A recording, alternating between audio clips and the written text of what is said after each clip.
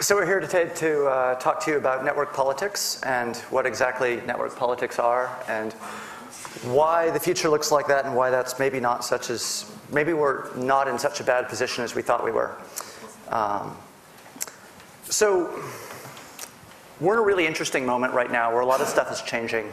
We've got this kind of cool, interesting new structures that are showing up on the scene, but they're coming into being at a really dangerous moment, at a really pivotal moment for the future of humanity. The existing structures that we've been depending on to keep us safe, things like the conventional nation state, representative democracy, existing infrastructure, are failing at an increasing rate.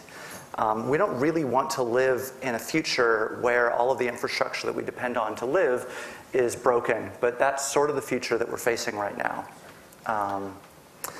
You know, we need a different way of organizing, a different structure that can actually bring us out of that.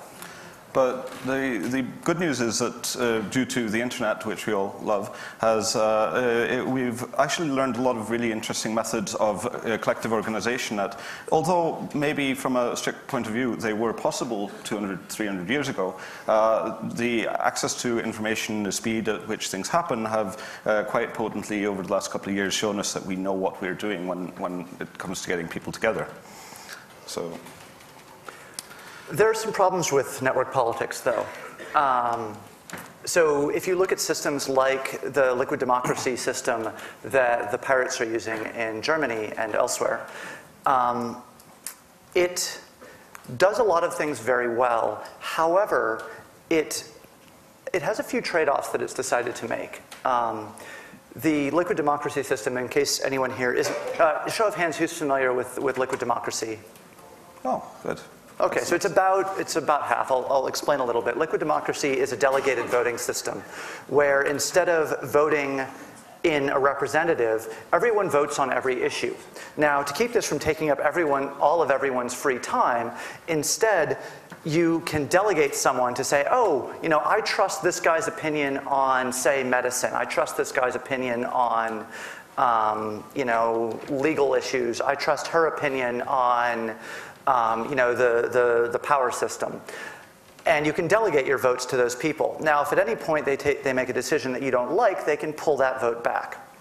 And you know, anybody can propose a potential new legislation. There's lots of different checks and balances to make this work, so you can't just spam the system.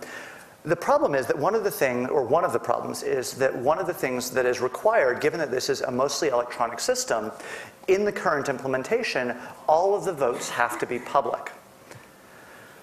This brings up a really unfortunate trade-off. The system, as it stands, does not allow people with minority opinions to express those opinions on a politically important issue.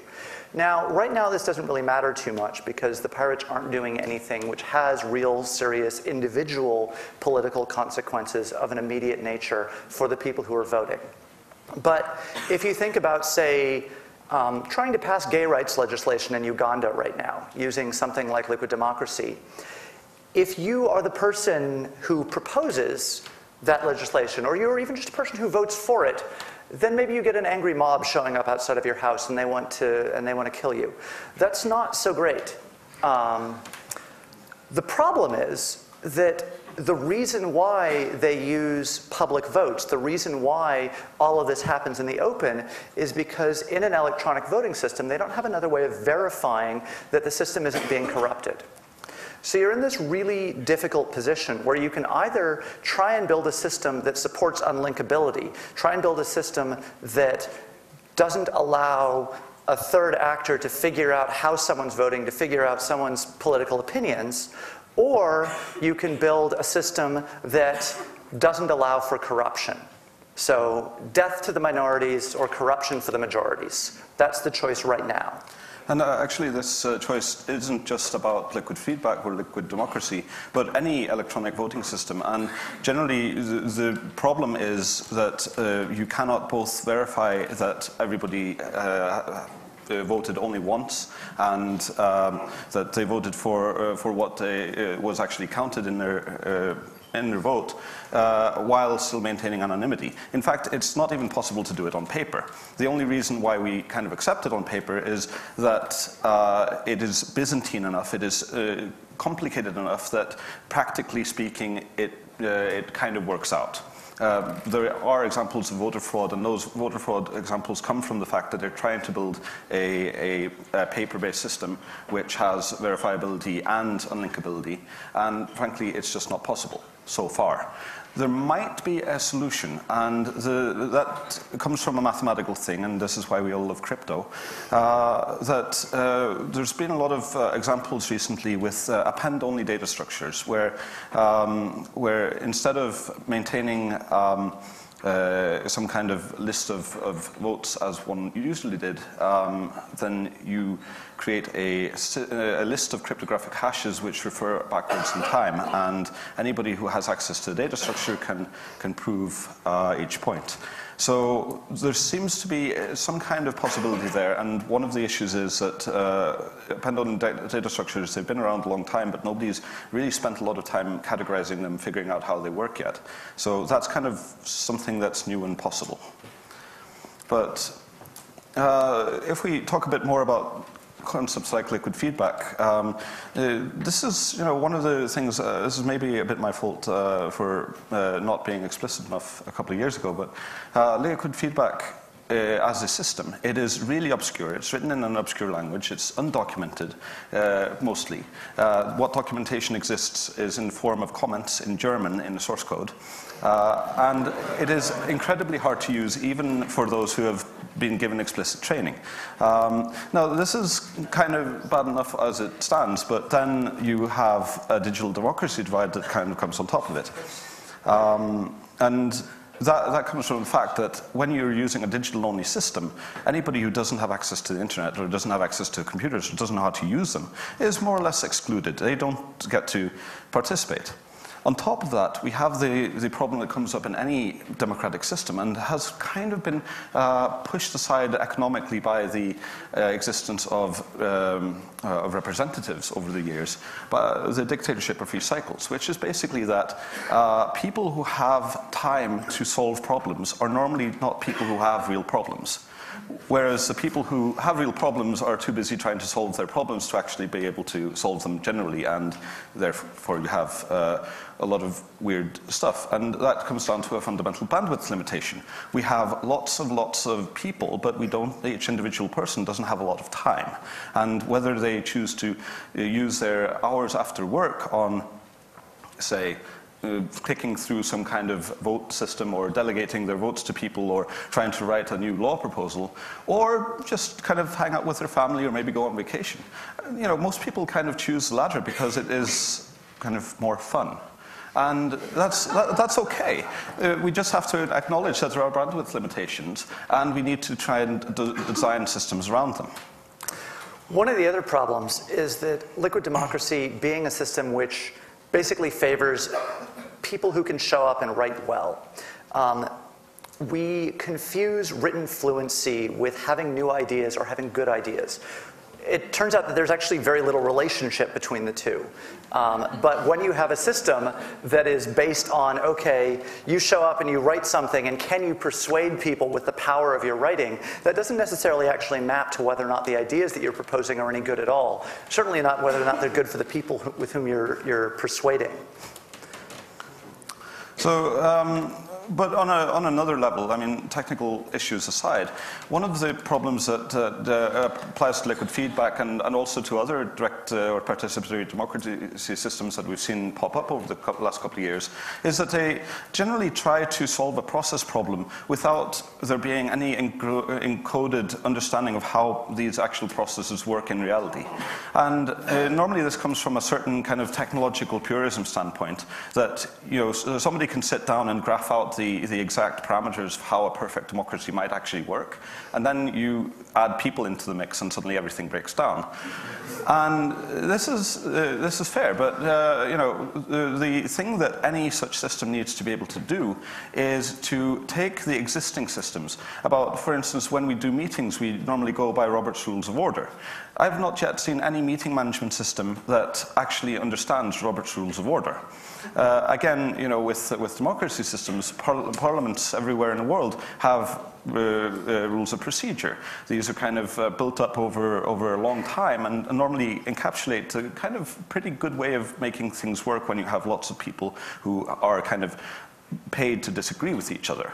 And if we manage to capture these processes as they are in the software, then we're definitely going to be going in the right direction.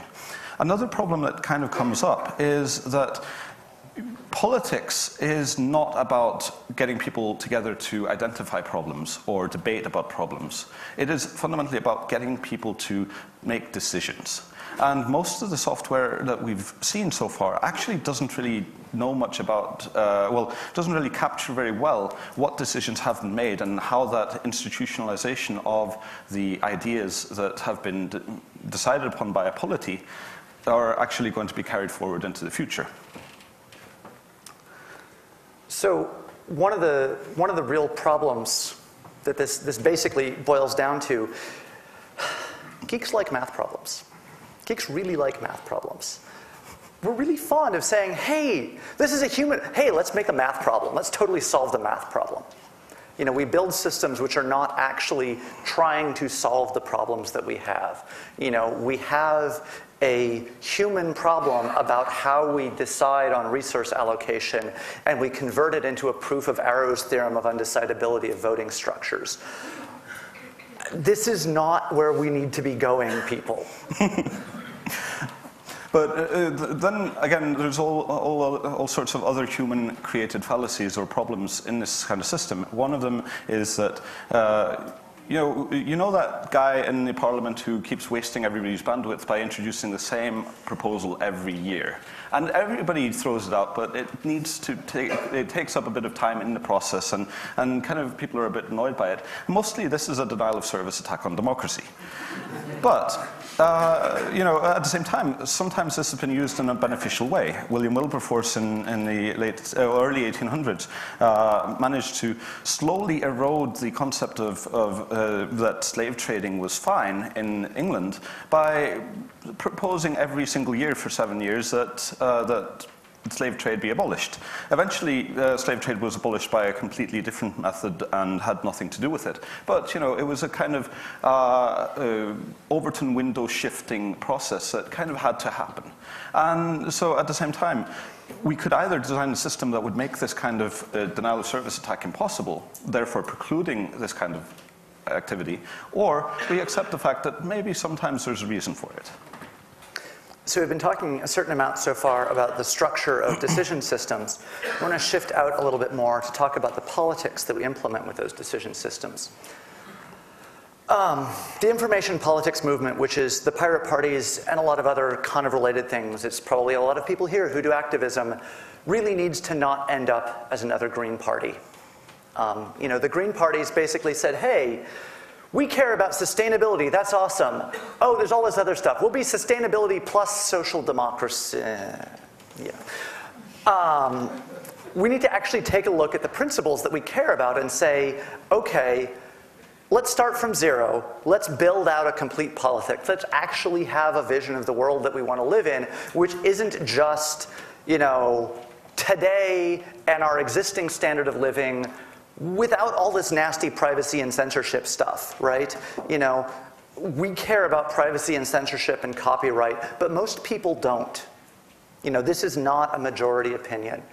Just like with green politics, that's going to mean that unless we manage to figure out how to make information politics matter, how to pitch it in the grand scheme of things, things like privacy and censorship and copyright are going to stop being about let's restructure society so we're doing the right thing, and are going to start being about, well, let's just maintain the status quo because it's totally fine that we have all these big companies and they own the internet and all that. Let's just try and get them to stop doing this little thing, And the fact that there are children starving in the street everywhere, well, that's that's just tough luck.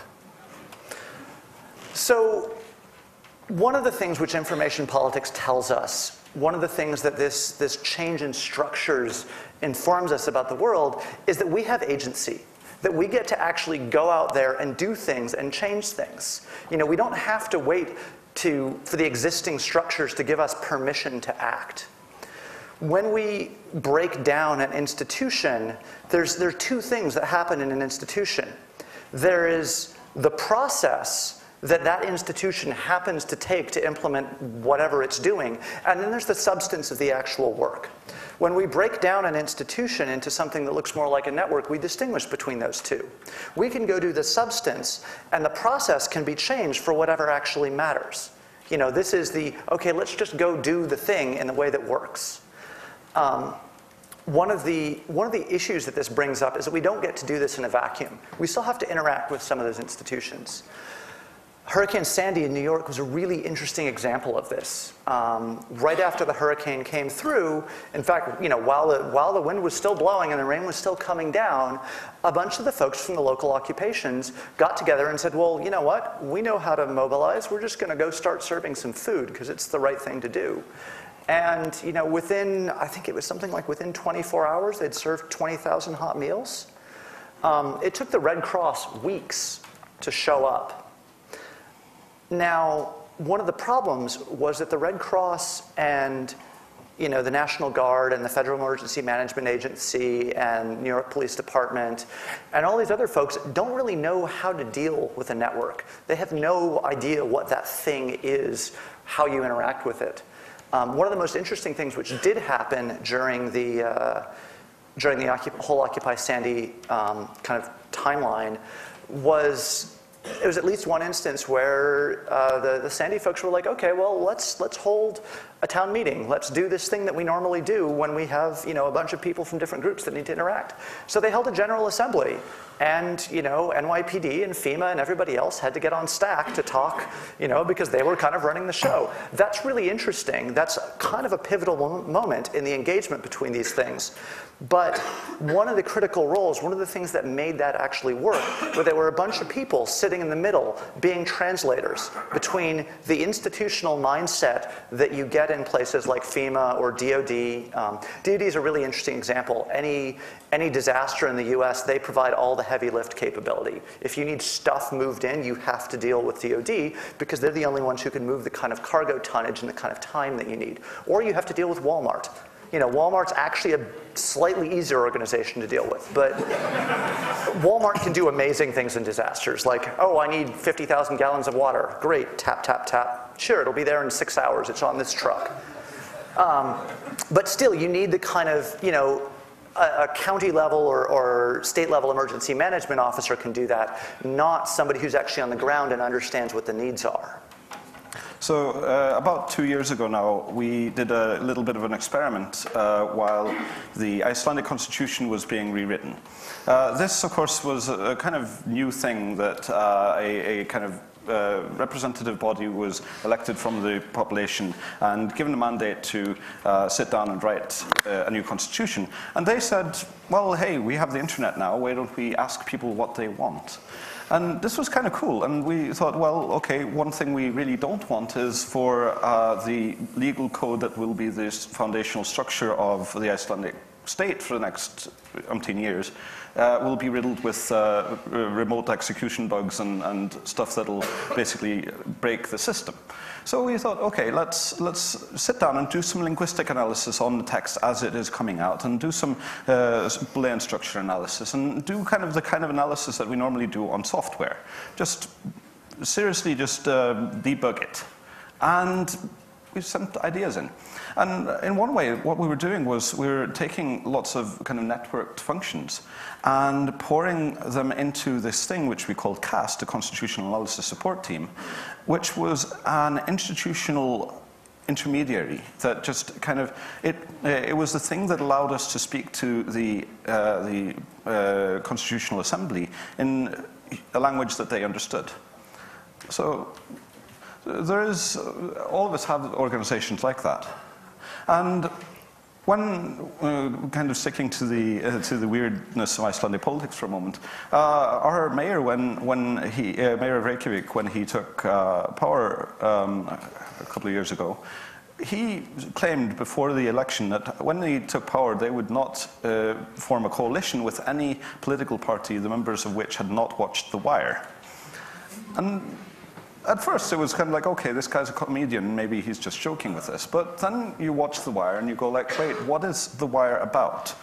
And on a broad scale, as a TV show, it's basically about agency. It's about what people can actually do within a system.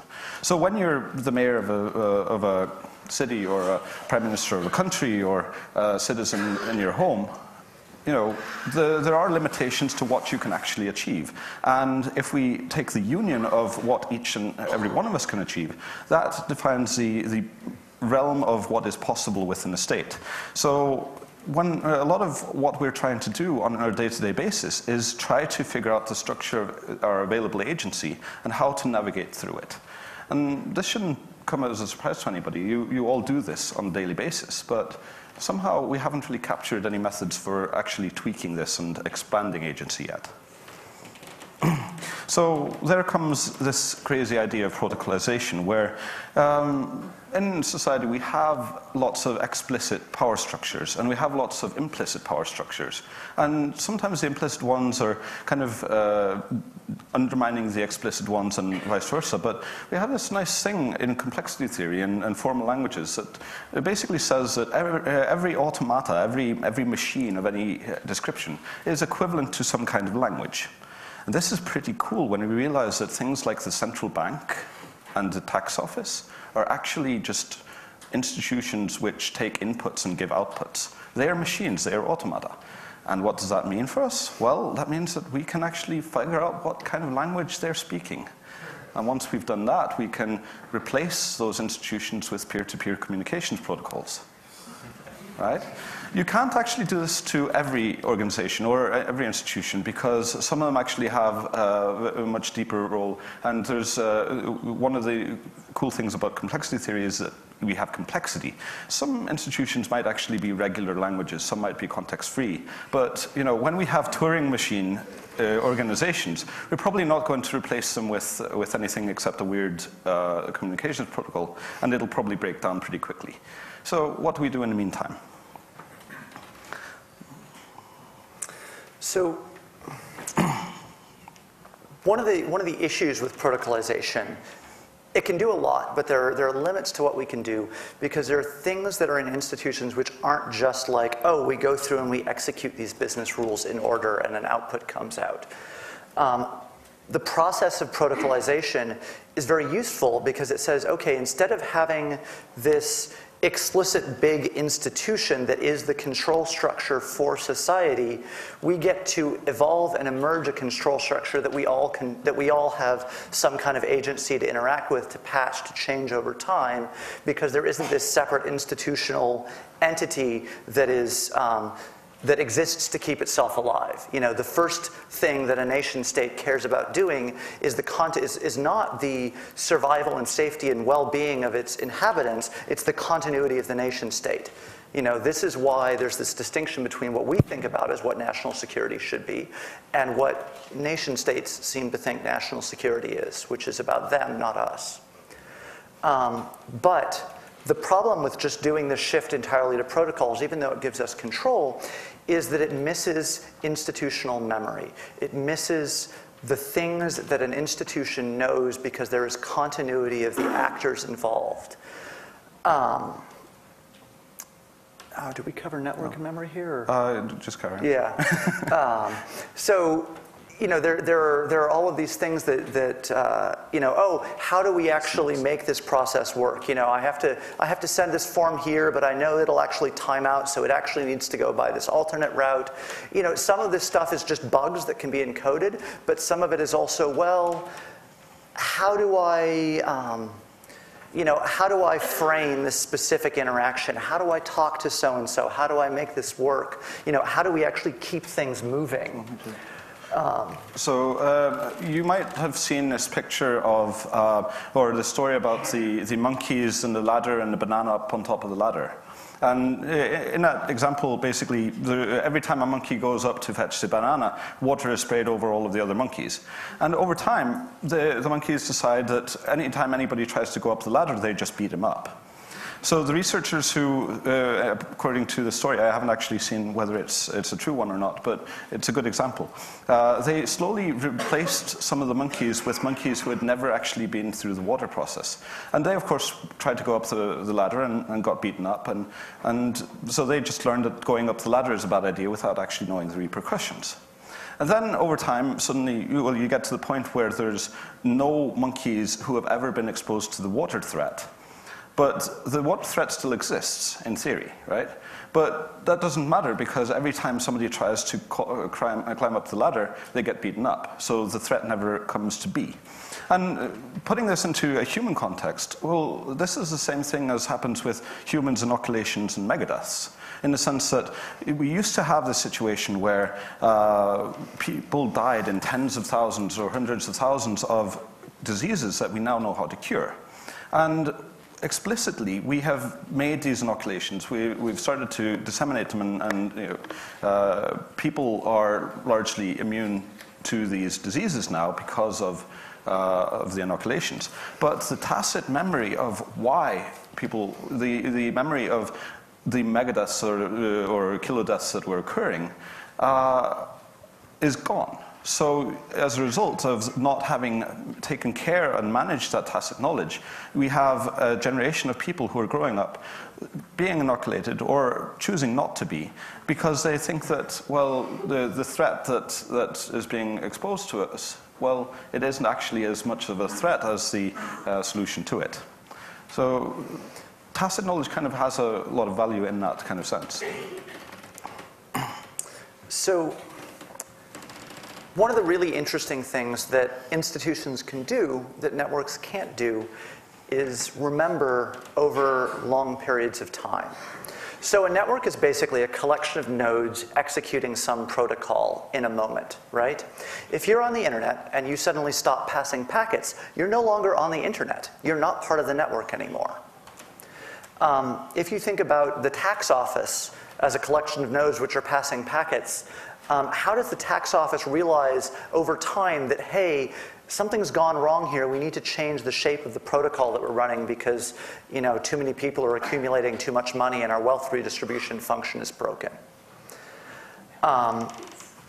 If you don't have some kind of reflective function, some kind of memory function, you just break large chunks of things. One of the really good examples of this is how a do-ocracy, how a system that kind of exists in the moment and where anybody can just go ahead and do whatever they want, this world of agency that we're talking about, how does it decide to not do something? So it's really easy for, and I'm going to pick on Anonymous as an example, right? How does Anonymous decide to not kill someone? It's very easy for Anonymous not to decide to kill someone. Positive Future Anonymous that runs around with AK-47s. It's very easy for them to not decide to kill someone, right? They're just like, well, it doesn't get enough critical mass, whatever, nobody really cares. But if everybody's like, yeah, this is a really interesting idea, I want to think about it, and any one person can pull the trigger, how do they all collectively decide we're not going to do this? So you need some kind of institutional function. You need some separate function that can say, hey, remember guys, remember when you all decided that you weren't going to do this? And that institution doesn't necessarily have any enforcement power. That institution isn't necessarily the thing that stops anyone from doing anything. That can still be within the protocol of the network. The institution is just the thing that reminds people. Right now, institutions are very inefficient protocol execution systems that have long-term memory, right? They have a lot of overhead when they're executing protocols, when they're running processes. A lot of that is about maintaining long-term memory, and a lot of it's about, maintaining their own integrity and their own power base. So what if we get rid of all the process execution stuff that exists in institutions right now, but keep the long-term memory? What if we build institutional structures that are sort of the complement of the network, instead of trying to do all the things that the network does badly, plus this other stuff that only they can do? The IETF is a really interesting example for this. The IETF is not an institution that executes anything on the internet. The IETF does not route packets. What the IETF does is it serves as a point of memory for, hey, this works, this doesn't work, this is broken, we need to fix this, this is the long-term process, this is the standardization of this protocol. It is an institution filling a long-term but non-executive role in a purely networked context. So kind of the weird bringing this back into real everyday politics example of this is, what do we do about environmentalism? Right? A lot of people recognize that there's a problem with the environment now, but the institutional role hasn't really been fulfilled because people are a bit afraid of it. And at the same time, the network has no ability to stop polluting. There's no enforcement mechanism. So in thinking about this, we decided that there's a few kind of open problems that need to be addressed if we're going to make network politics in any way meaningful. And by any way meaningful, I mean get it out of this kind of point where we're stuck saying, well, yeah, you know, we really don't like people violating our privacy and enforcing intellectual monopoly rights on us, but you know, we also care about healthcare and education and all these other things. So the first one is just mapping the complexity classes and executive processes of institution. This is where we figure out whether the tax office is an NP-complete system or not. And figuring out the executive process is just sitting down and making a diagram. People have been doing this at the Open Knowledge Foundation for how copyright actually works. But copyright's kind of pretty straightforward. Let's do it for how a school works or how an insurance system works. Or central bank, right? The second thing is we need to figure out how we actually describe these in a protocolized way to each other. So how do we write the protocols? How do we set the conversations in motion? And then we need to solve a very interesting problem with regard to anonymous cryptocurrencies. Everybody kind of, you know, thinks that Bitcoin might be a good idea, or it might not be a good idea, or there's flaws in its implementation. But none of that actually matters, because if everybody were to start using Bitcoin in Hamburg today, then suddenly Hamburg's ability to tax people disappears. And that really means the downfall of any welfare systems or road maintenance or anything else that we societally care about. And as a result, we need to figure out either how are we going to do this in a collectivized mutualist way, or how are we going to build collectivized taxation systems that are capable of compelling people to participate in this social function. And until somebody figures that out, we should just consider things like Bitcoin to be harmful, even if they are trying to achieve goals that we more or less agree with, right? The fourth thing is that we need to figure out better tools for network institution interaction. So figure out how we get institutions to understand what networks are saying, and vice versa. Basically, we need a translation layer that doesn't have to be in the form of something like the Constitutional Analysis Support Team or a bunch of volunteers at a Occupy Sandy meeting.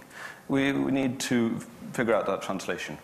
And then network jurisprudence. First off, how do we enforce laws, and how do we decide not to enforce laws in a networked environment? Do we just accept that everything is Wild West and bounty hunters are okay?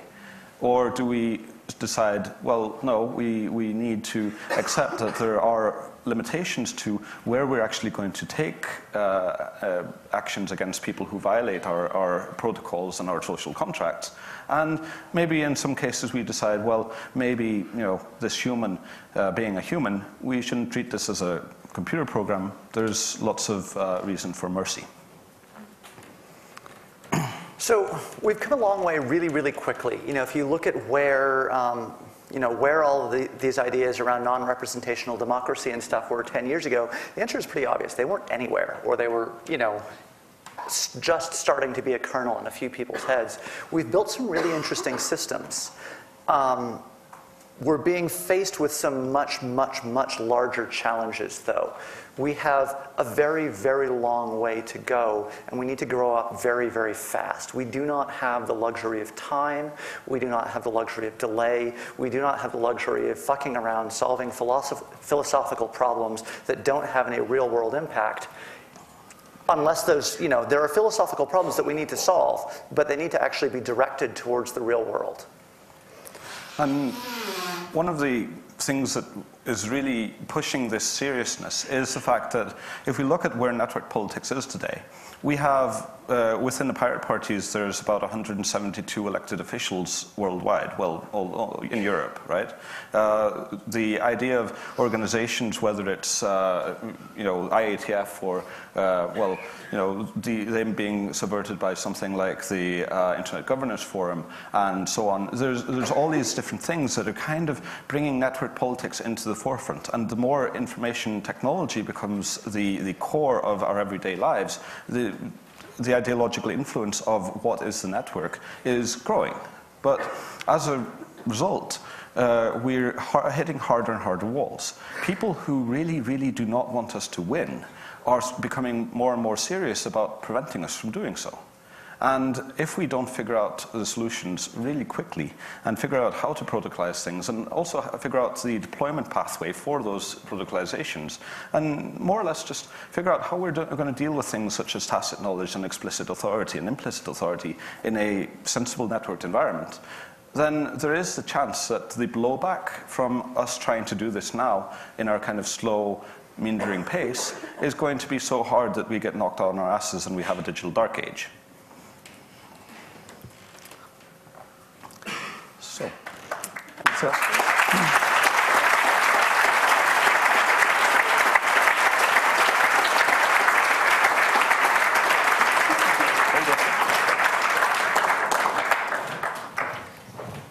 Okay, thank you very much.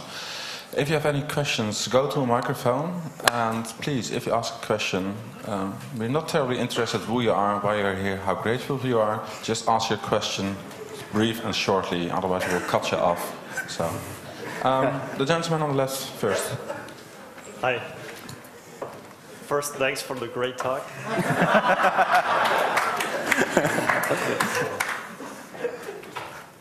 Yeah, my question, or it's rather, I think you put a somehow misfortunate example of Bitcoin. If we all decide to only do our payments in Bitcoin right now, I think it doesn't change anything. And whether how do you pay for roads? How do you stop someone who has a lot of money from saying, "Oh, I'm only going to pay a little bit for roads. Everybody else will pick up the slack"? Yeah. So let me get to the point. It's still my own decision whether I pay taxes or evade taxes. No. It's just the only practical difference is the semantics about how taxes are enforced. No. Because we could also pay taxes in Bitcoin. Oh, no, but the fact is that the state has lots of mechanisms for knowing how much you are earning. The tax enforcement system basically forces everybody to comply with this idea of socialized taxation at pain of going to prison. And when you have anonymous transactions that basically there's no really sensible way to show how much you actually own and how much you actually got, then suddenly the ability to enforce that in a practical way just disappears. And we want to keep the anonymity functions. We don't want to throw those out. Yeah. So we need a way to prove how much you earn and make you pay taxes on that without actually revealing the information. I'm just wondering about how is it different than now when I'm paying in cash? Because in Germany it's pretty usual that you pay things in cash. I go to a coffee shop and pay in cash and still they pay taxes. So where's the difference? If they pay in Bitcoin, they could pay taxes as well. And so even if they accept some foreign currency like US dollars. It's true to an extent, but it falls down very quickly because if the government notices that you don't pay taxes for a certain amount of time, then they will come and ask you why. And for example, for a coffee shop, they'll say, well, okay, you know, you don't seem like you're keeping adequate records, so we're going to estimate based on how much, say, your milk supplier, how much milk they claim they sold you, and we'll just assume based on your prices that you made this much money and you owe this much tax. And it's up for you to prove to us that you don't owe this much tax, or we'll throw you in jail. Yeah. So that's where you lose all of the anonymity of the transactions, because you're eventually forced to reveal everything. Now, if we want to keep the anonymity, we need to provide structures that let people have privacy and anonymity of transactions even though they're electronic, but allow for not necessarily the state, but geographically bounded infrastructural collectives to compel people to pay taxes. Yeah, but what if that is even easier? Shall we move on to the next question? Like, yeah, we should do it later. We can talk about this later. Yes. Gentleman on the right. Hi. I'd like to put to you a criticism that was made by Adam Curtis about the Occupy movement. And what he said was that really the similar sort of problem that you described around institutions seeking to defend their own power base and integrity, networks do a similar sort of thing. And what he was saying was that people in the Occupy movement weren't arguing about how to go about bringing around global equality. They were arguing about who was the most anarchic. And really, that within networks, there is this sort of individual. I'd like to ask Adam Curtis if he ever spent a night in a camp. Oh, he did. Oh, no, well, is this the same Adam Curtis who's claimed that Ayn Rand invented the internet? I'm not quite sure that's what he was saying. No, well, but okay, the point is, yes, okay, there are problems with the structure of Occupy, sure. But we're not proposing that as a model for the future. No, not at all. It's a very interesting example of some of these types of structure playing out in the real world. It has, like, the whole General Assembly thing, yeah, fuck the GA. Like, seriously. This is not a model that we want to build on, but it's a model that tells us a lot of things.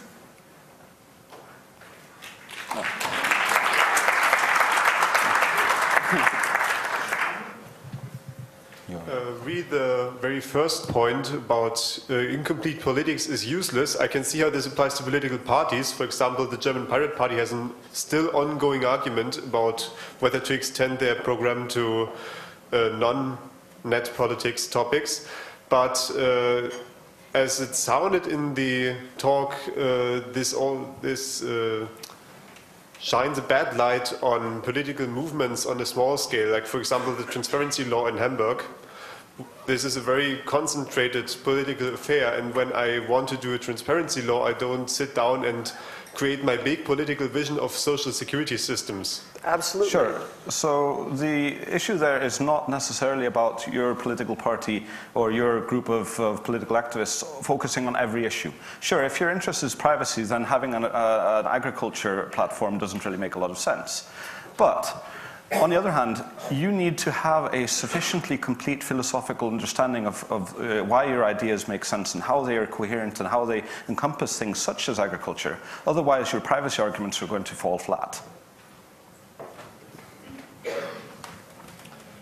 I see a lot of what you're proposing is that the value and potential of networks and how we can rethink democracy and institutions. However, I'm curious about a couple things, one of which is, in his conceptualization of networks, Manuel Castells also outlines different types of power, and this power includes the power of to control informations and participants on the networks, the ability to define the normative standards or essentially the protocols of a network, the power of one node over another, as well as a power to build networks. So I'm wondering, with the reality that when you have a network of different nodes, the relationship between nodes will still have coercive power.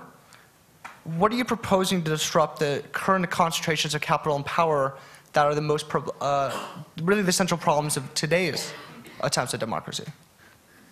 So I think the best way to deal with situations like that is not, I mean, well, okay, the traditional answer from the left is, well, let's have a revolution and then purge everybody with any money. That hasn't really worked out so well for the 20th century. So maybe instead what we do is we build alternate structures. And, you know, we just kind of say, okay, well, we're just going to go build this thing over here. And yeah, it's a much better way to run things, and it can just sort of infect into the world. And then eventually, you know, hopefully in 10 or 20 years, everybody sort of looks up and says, oh, we still have nation states. That's so cute. So this is kind of the... This is kind of the point where Buckminster Fuller runs into Thomas Gresham. It's you don't like just throw out the existing reality. You actually build something instead of it, and then you have a competition between the ideas, and the better one will probably be pushed off the market by the worse one. By the way, can we cut down on the academic quotations in the questions and keep them brief? Next question, you over there. Okay. Hi, a small comment. I would just like to say that I think that the networks you're talking about also can function and do function as institutions. For example, Anonymous does have a, in my opinion, pretty firm set of rules, of principles of working, set of sanctions. So basically, I think that these networks also develop institutional memories and possible bad sides of institutions as well. The set of things that Anonymous has is a protocol and a culture. A protocol and a culture is not actually the same as an institution. Okay. So the individual actors in the network have memories. You know, to the extent that the nodes stay the same, then the nodes have memories because the nodes are people. But that's not the same as the entity as a whole having a memory. You know, institutions have processes where they, I mean, you know, have you ever worked at like a large corporation? You know, they have like cultural indoctrination processes, literally. They don't necessarily call them that. Sometimes they do, if they're feeling honest. And that's fine, because that's exactly what they're trying to do. They're saying, okay, we're bringing you into an institution, and we now need to impart the institutional memory to you. And you have knowledge management processes over time where it's like, okay, you know, internal knowledge base, whatever, you know, okay, you're the new director of so-and-so. The old director of so-and-so is going to work with you for 6 months so that you don't lose any of the tacit knowledge, right? Whereas the node replacement in a network is, you know, hey, I got bored or I got arrested, so I'm done. And then somebody else steps up. No transfer of tacit knowledge. Okay, but don't you think that networks with time can become institutions? For example, Anonymous in 10 years, if it still exists, I hope it does. I think if it becomes an institution, then it loses everything that's good about it as a network. Well, okay, so next question. Yeah. Well, just to add to that, you have to like make a distinction between explicit institutions and implicit institutions. So the thing that makes a thing an institution is its tacitity. Tacitity, yes. Its ability to retain tacit knowledge. So anything that can do that, even if it's implicit, is fine. Okay, next question. Yes, I'm just wondering if you have any thoughts or proposals for how to deal with personal files in the sense of, if you look at a citizen, every citizen is basically, in the view of the state, is a bunch of files, or files held in different institutions. Is there any discussion on where this file's going to move or how they are handled? And are there any sort of protocols or ideas how to organize these entities? You're asking a very hard question. Basically, the individual should control all of his knowledge or all of his information himself. How we actually do that in a realistic way is an unsolved problem. Actually, that might actually be something we should add to the list. But on the other hand, you are slightly wrong, because the state does not just see an individual as a bunch of files, it also sees them as a potential tax revenue source. Which probably is the same thing. But am I understanding that right? Yeah. Is it me? Okay. Oh.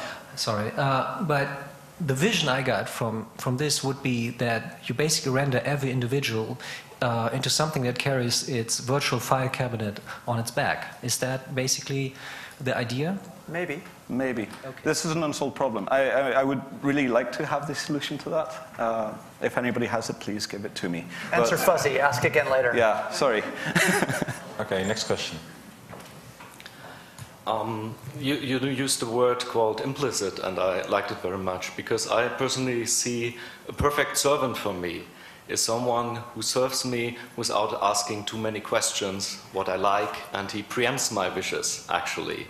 And in this organization building of communities, you mentioned the Occupy movement, there's much focus on process of redesigning a process of making decisions, of collective decision making.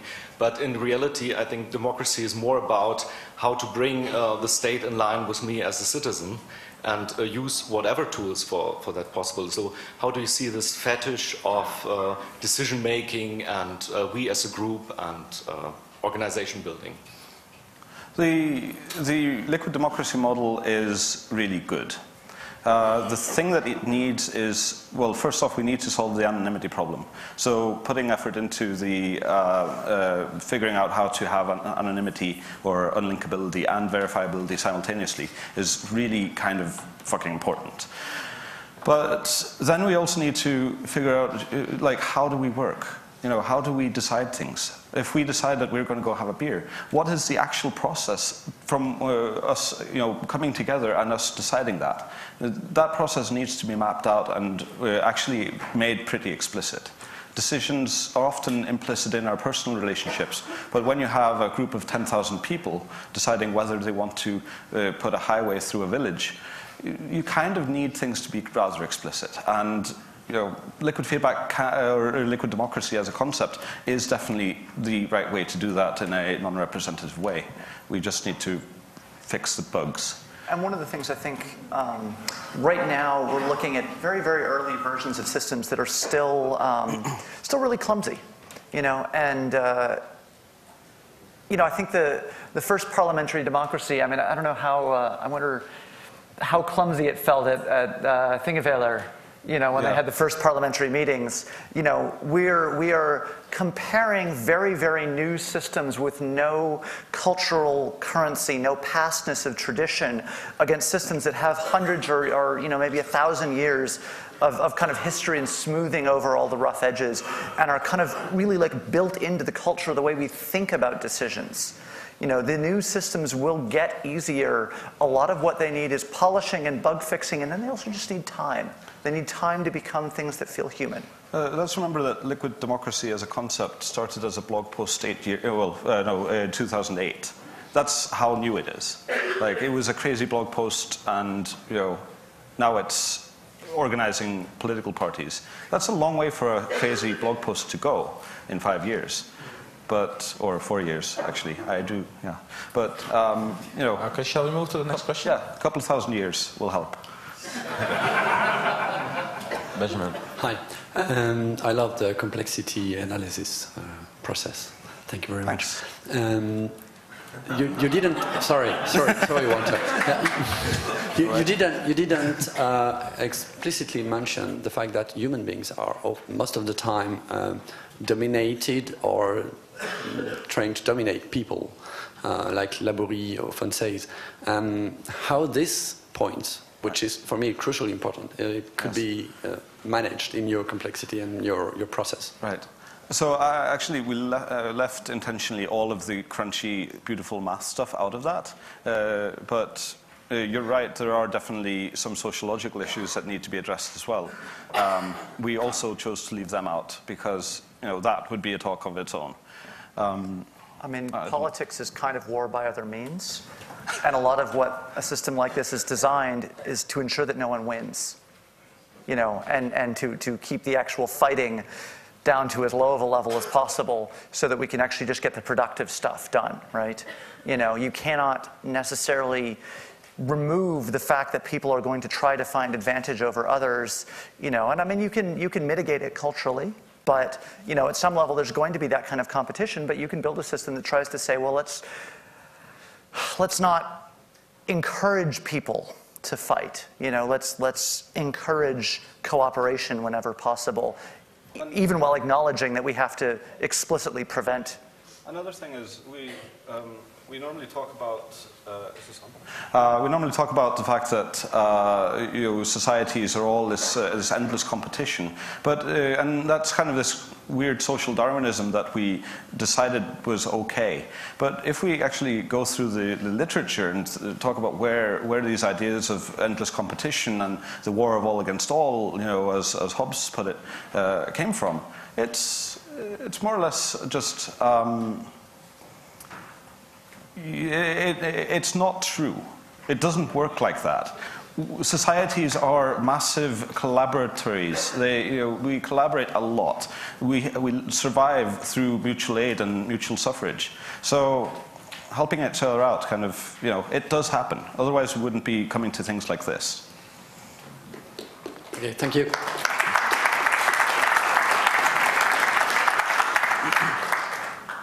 All right. Hi. So the thing about all these social structures that we're talking about is that they're all based on trust between human beings. That's the most basic rule. And if you want to talk about it in the world of mathematics, that means that you have to have some sort of axiom that you base your, all your work upon. So the existing social structures actually have some pretty good, they're not perfect, but some pretty good ideas of how to deal with issues of trust between people, about people that want to go against the structure of society. How do you see those ideas working in a network as opposed to how they work today in centralized institutions? Yeah. So yes, trust. We talk about trust all the time.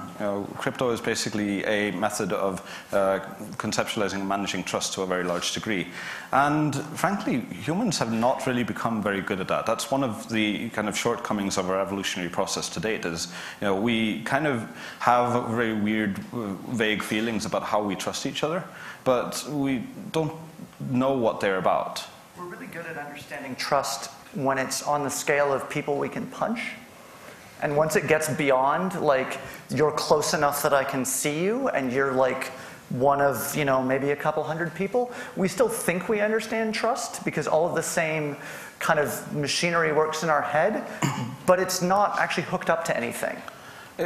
We look at networks. We talk about networks all the time, but if we look at the evolution of human language, it has never been developed with the kind of conceptual vocabulary to actually talk about networks. The only networks we had 200 years ago were any only descriptions we did of networks 200 years ago was describing how we were related to each other and why, for that reason, we shouldn't be copulating.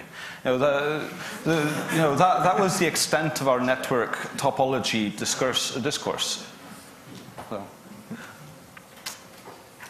Hi. So I hope I'm not going to mix apples and oranges with what I want to ask, but so intuitively I just feel like law or policy is only as good as the power behind it to the influence, the actual raw power there is to implement the thing. So if your network decides to no longer comply with, for example, United States' desires to have a certain kind of copyright law in your country, all of a sudden you're faced with a huge network of countries who are, even if neutral on the topic, somehow obliged to comply with something against your interests. So how do you create raw power to actually implement the decisions your networks take? So that's the question. That's not really something we can sit down and come up with. There's no way of saying authority will be here. Well, the best we can do is try to codify our will and try to explain our will to each other and try to understand collectively what we want, and then take that and put it into some kind of vessel of us enforcing it. And of course, most countries have laws that are several hundred years old. The oldest law in effect in Iceland is currently from 1263, if I recall correctly. And the enforcement of that law just is fairly lax, right? It is law, it's equal to every other law, but nobody just cares, right? So people caring about things and people actually having will and ingraining that will and enforcing that will is what makes a polity work. So yes, and then there are the barbarians from without who also sometimes exert power over us. Not a lot we can do about that except maybe raise an army and burn down a village. I think one of the things there is basically saying, well, let's go build systems in practice on stuff that doesn't get us beaten up and get enough of a power base there that when we do finally decide to make a decision that annoys people, they can't really do anything about it.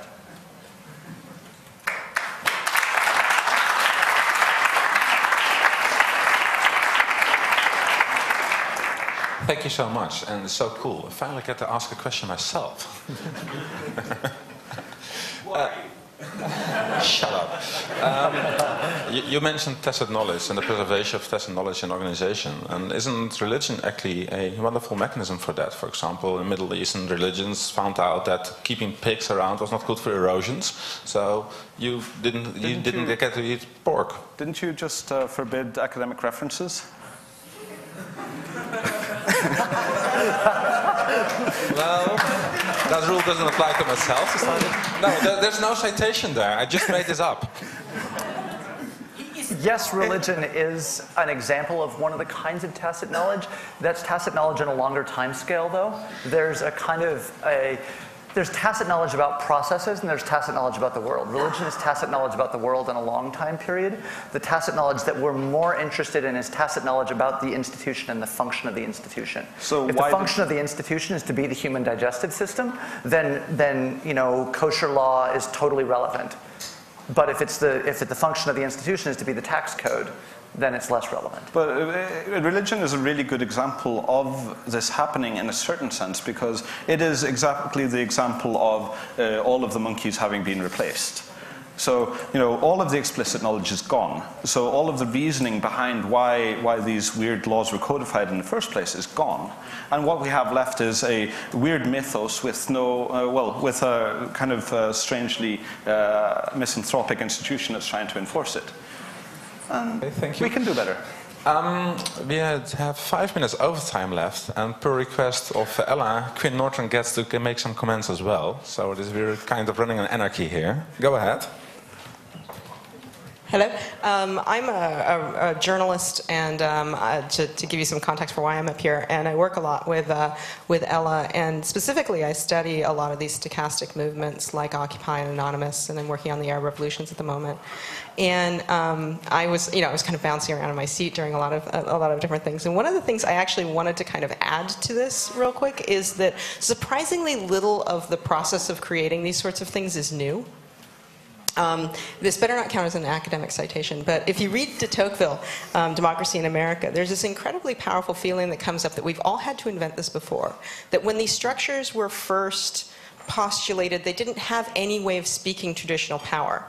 And that went well in America because there wasn't traditional power, and that turned into the French Revolution in France, which was bad. Just throw that out there. But there's this moment where you realize somebody had to invent the ballot box. And somebody had to invent a way of moving ballot boxes around. And somebody had to invent a protocol for how this crap was going to work, like on a very physical level. Somebody had to invent physical democracy 200 years ago. And we have that so baked into us at this point that we forgot that this had to be, somebody had to sharpen the first stick on these social processes and invent the wheel. And we don't realize that that's not just built into human nature at this point. And so we're back in that state where we're kind of like coming up with these institutions, and they're incomplete. I mean institutions in a different way, I'm sorry. This kind of like body of tacit knowledge and cultural knowledge that doesn't speak to traditional power. Like in the case of, there's this fascinating case with Tunisia post-revolution, where the Tunisian revolution threw out the government, and then a new government came in that was basically made of things that weren't really, the Salafis and the Ben Ali supporters, not really representative of why people hit the street in Tunisia to overthrow the government. And all that government knows for sure is that the people can throw it out. It doesn't really understand what the people want. And that kind of, the structure that emerged in Tunisia and throughout the government doesn't have a way of speaking to the government at this point. There's this kind of like détente where they know each other is dangerous but don't speak the same language. And that's kind of, even where these structures are successful, they're not successful because there's no dialogue of culture going on yet. And a lot of that, I think, comes back to building that tacit set of knowledge. And I think this is very possible. The translation. Well, so part of the problem with translation is the people speaking the language don't know what they're saying a lot of the time. It's a very, very new language, so it needs to be translated to themselves. Sure. But another thing there is we really need to avoid building the explicit structures that we do decide upon to be so rigid that we end up with 200 years from now something that to the future version of ourselves will seem as stupid and weird to us as the say the American Electoral College does to us today. Oh, come on, we'll have to do this all again. Maybe. Like, we're just going to make new problems for another generation. You know, the goal is not to have no problems for the new generation. It's just to give them easier problems and better tools. Or more interesting problems. Thank you so much.